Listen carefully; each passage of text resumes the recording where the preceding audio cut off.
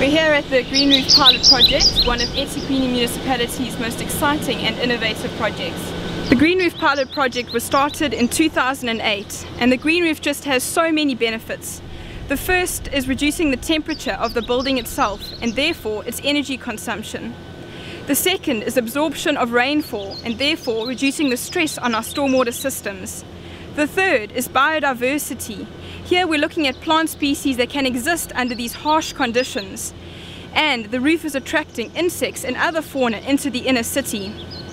We're also looking at food crops and can they be grown on top of our roofs, increasing inner city food security. Fifthly, people's mindsets. We're asking people to look again at how they're working and can we improve our working conditions of our people and therefore improve work ethic. And lastly, and possibly the biggest benefit of green roofs, is their advocacy potential. Because green roofs beg the question, are we doing development in the right way? Or is there a greener, more environmentally friendly and sustainable development option out there?